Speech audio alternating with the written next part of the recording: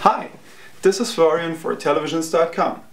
Here you'll see a video I recorded while aboard the Home Theater Cruise 2009, where many experts gave lectures on a range of useful topics.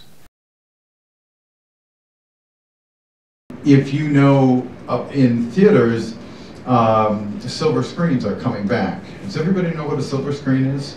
It's a highly reflective, high-gain screen, and incidentally, the properties of the screen are such, I guess they're coated with aluminum now instead of silver.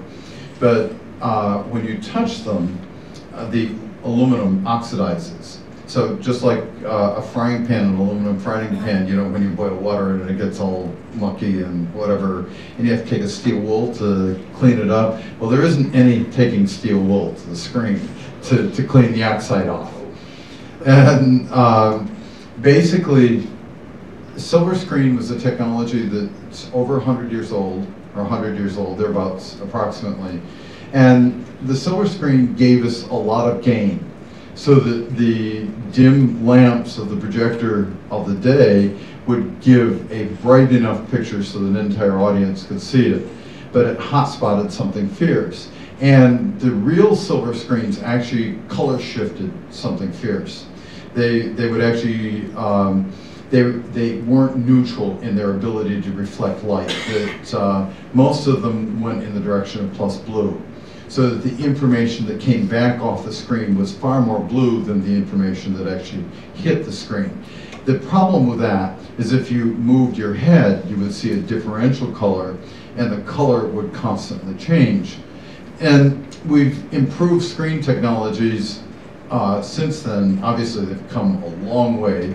And a flat spectral response is also a part of getting decent uniformity off the screen. As much as you can have hot spots, when you move around the screen, if there's a differential gain in color, you'll see a color change. And I expect all of you have looked at screens and moved your head and seen color changes in the screen.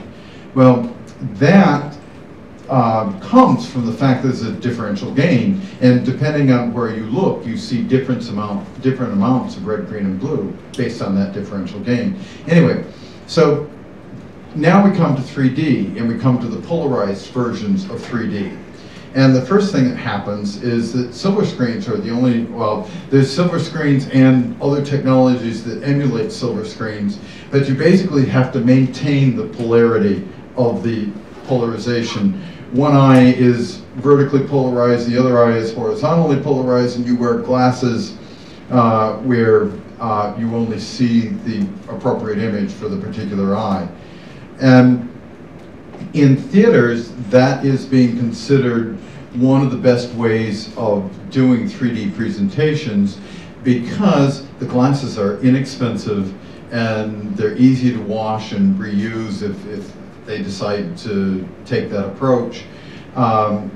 Where any of the other methods of doing 3D, as an example, Dolby Laboratories has a system where they comb filter the color spectrum. If this, you know, from left to right represents the entire color spectrum, what they do is they comb filter the spectrum. They put one color in one eye and they put another color in the other, another set of filtered colors.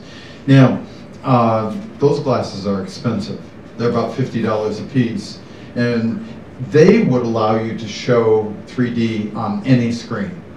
Now, all of these systems, whether it's a polarized system, circularly polarized, vertically horizontally polarized, or the color filter systems that are being suggested to make 3D inexpensive for theaters, all involve having to filter the video. Do any of you remember composite video? When we talked about Yves Ferrugia, he would filter the diagonals because the color spectrum would go into the diagonals, and if he filtered the diagonals, he got rid of the cross color. Well, we have the same situation now optically happening, that when you have horizontal and vertical polarized images, you actually have to filter the diagonals, because the diagonals are in between horizontal and vertical. So in order to get a good picture, you have to filter detail. In the color system that Dolby's proposing, you have to filter color detail so that there isn't cross color between one or the other.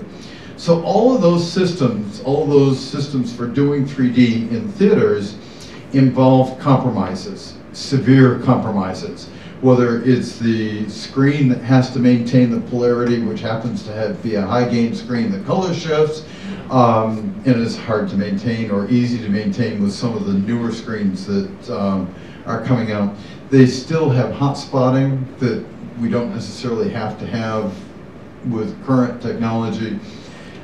They involve, most important to me, all those systems involve having to filter the content. The only system that allows you to have full detail is shuttered glasses. So that it's first one eye, then the other eye, and it's this sort of thing. And those, you can have full 1080p or full resolution images. I don't care whether they're film or whatever. There's no filtering required, there's no loss, there's no color loss, there's no detail loss.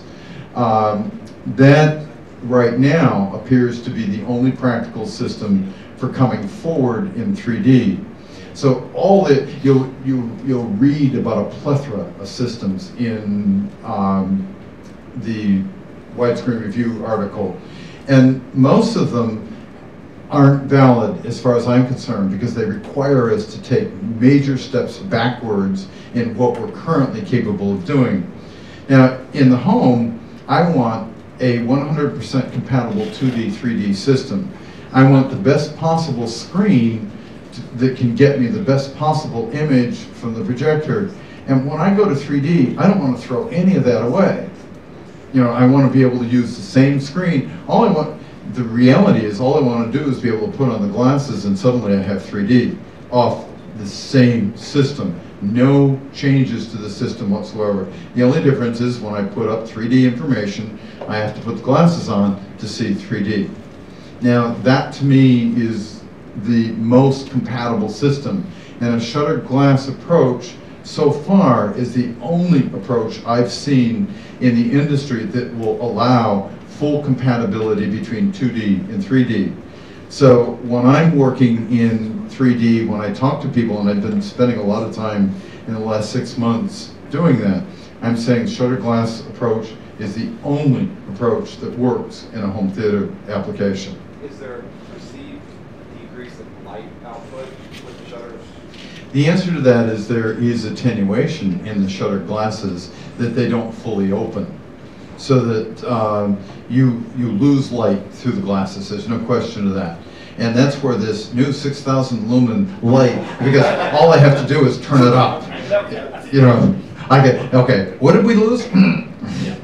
Okay, so when we go into the 3D position, we automatically boost the light. Is the shutter mechanism the transition lens kind of thing, or is it a mechanical shutter? Oh, I'm sorry about that. Is it a mechanical shutter, or is it a lens? Well, mechanical shutter. It's actually the glasses that I use are LCDs. Okay. Or yeah, they're LCD glasses, and basically I can make them opaque or transmissive by controlling the voltage on the glasses.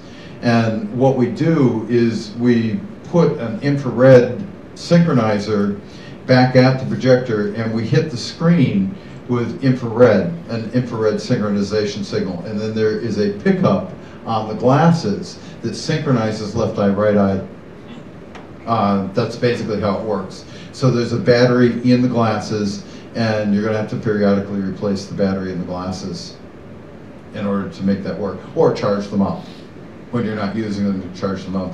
Glasses, current price on them is around $50, the same as the Dolby glasses. All right, the question is how many people are working on 3D sources? Delivery formats or? Well, no, I meant studios, TV. How many people are actually producing programs? Right. Last year I think it was 2 films. This year I think it's about 18 or 19 films. In 2010, 17 3D films will be out. I'd say 2010, 17. Now, you talk about looking at Blu-ray. Will that mean a new generation of Blu-ray player, or is it just a different way of encoding data onto Blu-ray? Or There are proposed systems right now that are perfectly functional on all level 2 players.